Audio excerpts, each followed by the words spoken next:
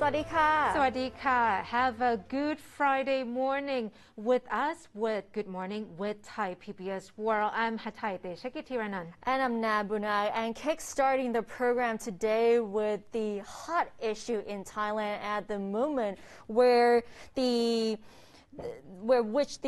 it's a shocking police brutality that killed one drug suspect, and it has been confirmed that the main suspect involved in the alleged killing had been arrested last night. So yesterday, police Colonel Thitisan Utthanaphon surrendered himself to police in Chon Buri. During the press conference last night, he said that he did not aim to kill him and it was an accident, and he also denied that he had been trying to extort 2 million baht of money, claiming that he was just trying to extract information on drugs. At the same time, the National Police Chief Suwat Jangyodsuk told reporters that they will show the public that they will not protect any of the wrongdoers. And joining us to shed some light on the incident this morning is Kun Sunai Pasuk, a senior researcher on Thailand at Human Rights Watch. สวัสดีค่ะ Good morning to you. Hi, thank you for joining us today. So the strong public backlash is attributed to a whistleblower leaking a video that has gone viral. But what about other cases of such police brutality that we probably haven't even heard of, and such wealth as well? So is it common from your experience? Torture in police custody, especially in the context of anti-drug operation, is very common in Thailand. Each year there are cases reported to Human Rights Watch and other human rights groups. But the problem is what happened in Nakhon Sawan, it just happened in front of camera, and the footage was later leaked, creating public outcry and anger, prompting reaction from the Royal Thai Police. But in other cases, there was no witnesses, there were no evidence, there were no footage. And families of the victim or the victims themselves who survived the torture were too scared to report their ordeals. So this is only a tip of a very big iceberg in Thailand that need to be addressed seriously and thoroughly. And now that all of these suspects have been arrested, but based on last night's press conference, do you think justice will really be served, seeing how the rich and powerful often get away with such crimes? The police press conference last night was, to me, an insult to the Thai public. It was not about reporting the progress of police investigation and what will be the direction of the investigation, but rather providing an opportunity to the prime suspect in this case, the one who ordered and committed torture, to provide his excuses, which were rather lame to the public, and who do they think they are trying to fool? Thai people are not that stupid. What happened last night at the police conference did not give any confidence that justice will be delivered in this case. Thank you. And Kun Sunai, people are talking about the need for police reform. So do you see that happening at all, especially if we consider the army reform talk before as well, and considering the main suspect so much wealth? And if such reform is going to take place, what do you think should be changed first? First of all, this government, this prime minister came into office with major promises to initiate reforms of the military and the police.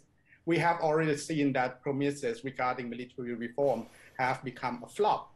Nothing had really happened. One more question. And with that, I don't have any confidence at all that we would see any serious action regarding police reform. Let's not forget that as the Prime Minister of Thailand, General Prayut is directly in charge of the Royal Thai Police. 7 years have passed, he has done nothing. Do you think he's going to do it now? No.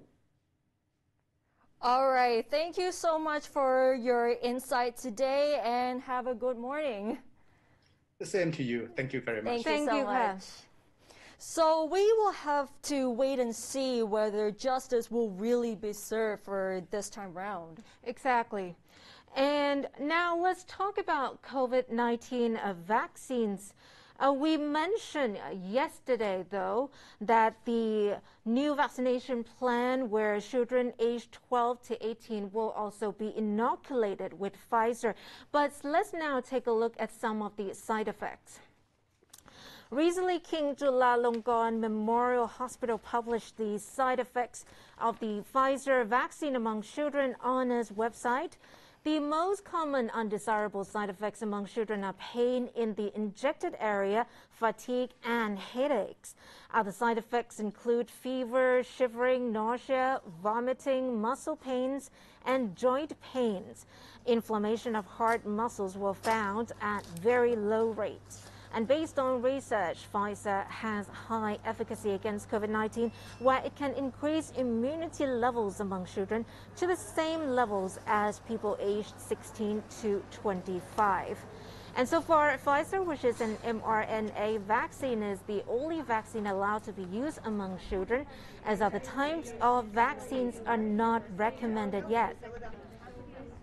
So this is to keep in mind that the big lot of Pfizer vaccine, which is 30 million doses that has been ordered by the government, will reach the country in just a couple of months. And Kunal, I believe, has some explainers and infographics for you when it comes to food delivery during this time of partial lockdown. That's right, Kun Hatai, and we have to admit that during the partial lockdown, where many people are forced to stay at home and work from home as well, ordering food from delivery apps has become an essential part for our daily lives. And today we have some interesting information to share with you about the current demand for food delivery, including the most popular dishes being ordered through delivery apps. As you're seeing right behind me, apart from coffee, tea, and chocolate drinks, these are the Thai food staples that made to the list. So we have something like tampu prara, or the spicy papaya salad with fermented fish and salty crabs. And there's also roasted pork on skewers, or mu ping, as well as a favorite for breakfast, pa thong ko, or the deep fried donuts as well. And the average price of these items being ordered is around only 60 to 70 baht. And let's take a look at the days as well. And as many people, particularly those living in the COVID-19 dark red zones, having to work from home, so there's the need to order food online, and that has increased substantially. So according to Line Man, one of the food delivery services in Thailand, more orders are being placed than ever before. And as you can see, Fridays and weekends see the highest number of orders, especially around lunchtime. So the peak hours are around 11 a.m. to 12 p.m. And another peak would be during dinner, which is around 6 p.m. to 7 p.m. And another time would be 7 p.m. to 8 p.m. So we can see that these are the peak times where most food orders have been made.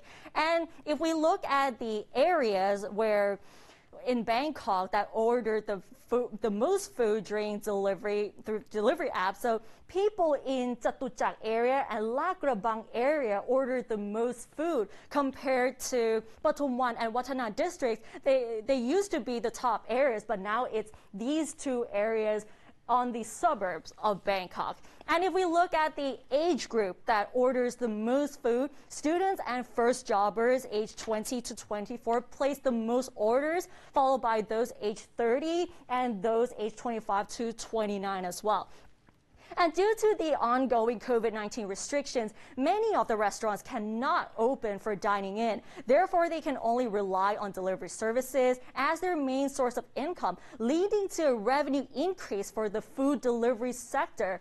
And according to Kasikorn Research Center, they predicted that food delivery business this year will grow up to 18.4 to 24.4%, or an estimated of 53 to 55 billion baht. And as for the number of food orders, it is expected that this year would be around 120 million orders compared to 2 years ago. So that is threefold increase as well. So we can see that this is a very high demand right here, and the increase in online food orders also means that there's an intensified competition as well, prompting many of the delivery operators to adapt quickly to attract more customers as well as to maintain their market share as well. Kun Hatai. Well, that's really useful information indeed, and actually you already made me hungry and I already ate, Kunat. Well, at least you have an idea what you would like to have for lunch as well. Exactly, and thank you for that. And moving on now to other stories in our daily roundup. The Bangkok Metropolitan Administration, or BMA, will be launching its mobile vaccination services to people living in various communities in the capital. The blue buses have medical equipment, including a fridge for the storage of vaccines, first aid kits, stretchers, a portable AED, and will be staffed by a doctor, nurses, and other health officials. And the BMA plans to vaccinate as many people as it can as quickly as possible. Meanwhile, the Thai Red Cross Society is asking the public to donate blood urgently, saying that hospitals are experiencing a critical shortage of blood reserves for patients, forcing the postponement of many vital surgeries. The director of the National Blood Center of the Thai Red Cross Society said the COVID-19 pandemic has caused a substantial drop in blood donations. Normally, an average of 200,000 units of blood are needed every day by hospitals, but only 149,000 units of blood were donated back in July.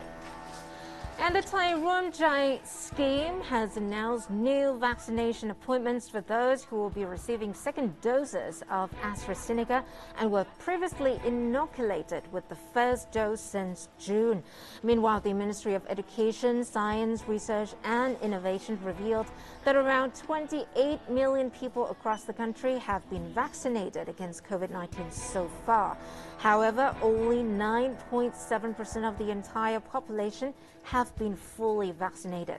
Turning to politics, the date for the censure debate has been decided, which is from next Tuesday to Friday, with the no confidence votes against the Prime Minister and 5 other ministers set on Saturday.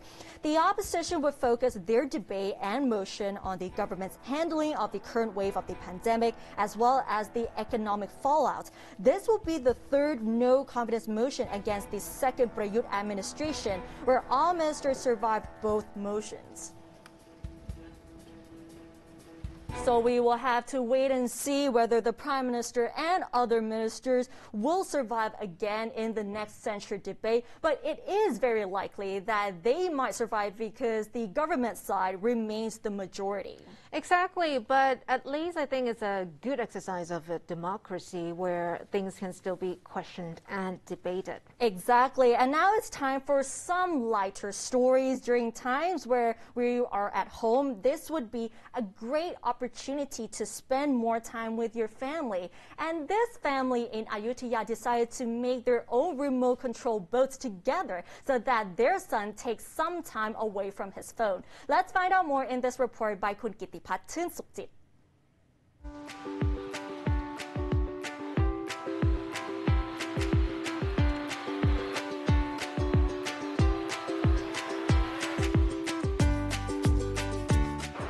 When a child wants to have the remote control boat, most parents would just buy them at the toy store. This family in Ayutthaya, however, is a bit different, as the father built the boat himself, and later on, he built some for sale too. Amna and his 9-year-old son, Nim, are working on the remote control boat together, trying to finish building it to play with it on the pond.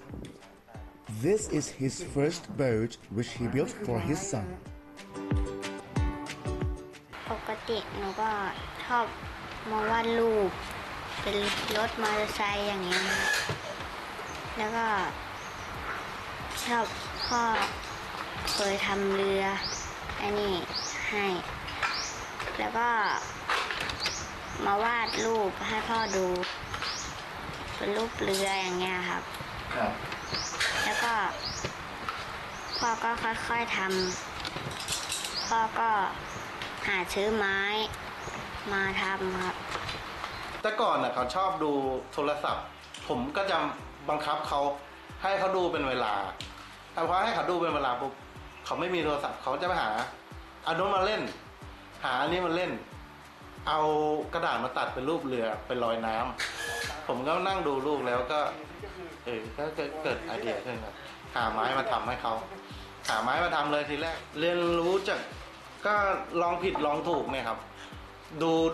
ดูในของจริงมากครับใน YouTube ที่มีแบบเรือแข่งอะไรแบบนี้นั่นแหละก็เลยเราก็จำมาจำจากของจริงแล้วก็มาทำเป็นจำลองครับทำลำแรกเลยก็จะเป็นแบบลำเนี้ยไหนดูลำแรกหน่อยลำแรกที่ทำมาก็จะยังวิ่งไม่ได้ครับก็คือว่าแบบช่วงเนี้ยมันจะต้องสูงเพราะเนี่ยฮะมันจมน้ำไงแล้วช่วงนี้มันก็จะเล็กไปแล้วก็เปลี่ยนมาเรื่อยเปลี่ยนมาก็จะมาเป็นแบบเรือพวกนี้ครับก็จะเริ่มมาใหญ่หน่อยก็มาติดตั้งยาวแล้วก็ยังแบบว่าประมาณนี้ครับแล้วก็เริ่มทำมาเรื่อยๆเป็นเรือมีหลังคาเป็นเรือหางยาวครับเรือรับผู้โดยสารพวกนั้นก็เริ่มทำเล่นมาแล้วก็มีคนขอซื้อไป Amnat is a full-time employee at the Department of Drainage and Sewerage. He built these boats in his spare time and it takes him around 2 weeks to finish one. To date, he has sold more than 100 remote control boats. Most of his clients contact him via Facebook.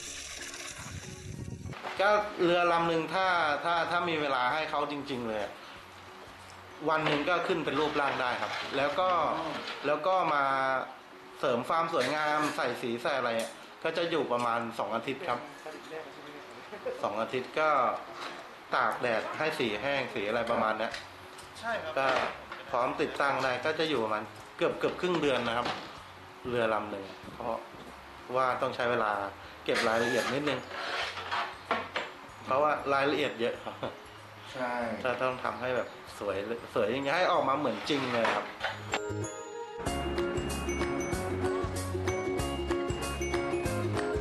Just talking with them is not enough. So what's better than bring them with me here and you see play with the remote control boat together at the pond.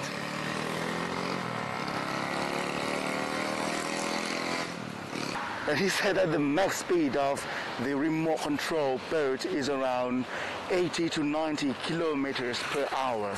So you can see that.